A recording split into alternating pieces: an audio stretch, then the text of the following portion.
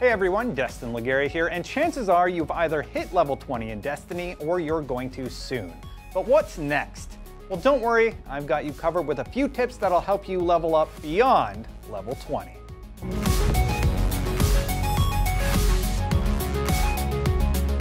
There are two different ways that you can progress after level 20, but both require you to buy better gear. Sure, you can get random drops, but the best way is to buy that high-level gear. You'll be rewarded with one item at the end of Destiny that contains a light rating. The more pieces of armor that have this attribute, the higher your level will be. Also, don't forget to upgrade the armor as well, as that will also increase your overall level as a Guardian. So how do you get armor with a higher light rating? Well, you can either earn it by playing in the Crucible, aka Destiny's PvP mode, where you'll earn Crucible ranks and reputation, or you can earn Vanguard ranks and reputation that can be cashed in for legendary level gear.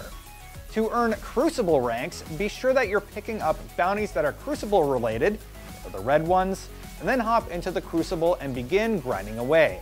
Eventually you'll hit the rank requirement and be able to buy some of that purple gear. Keep in mind that you can only earn 100 Crucible or Vanguard marks in a week, but you can still grind until you hit the level required to buy the gear your heart desires. To earn Vanguard points, be sure you're picking up bounties that give you Vanguard marks, they're the blue ones, and then check out the daily story mission, the weekly strike mission, and hit up the strike playlist.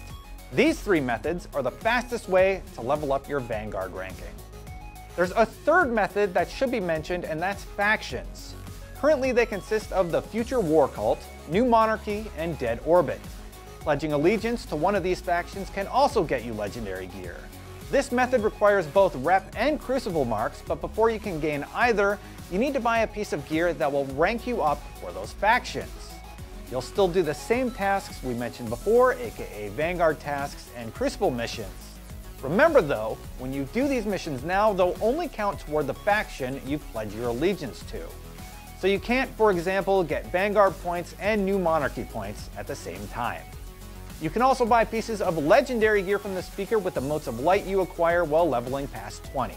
Be sure you hold on to them if you want something cool from the speaker, though we're guessing the motes of light will allow you to buy other items at a later time. Anyway, that's how you level past 20 in Destiny. Are there other Destiny questions you had? Let us know what they are in the comments below, and for more on Destiny, you're already in the right place. IGN.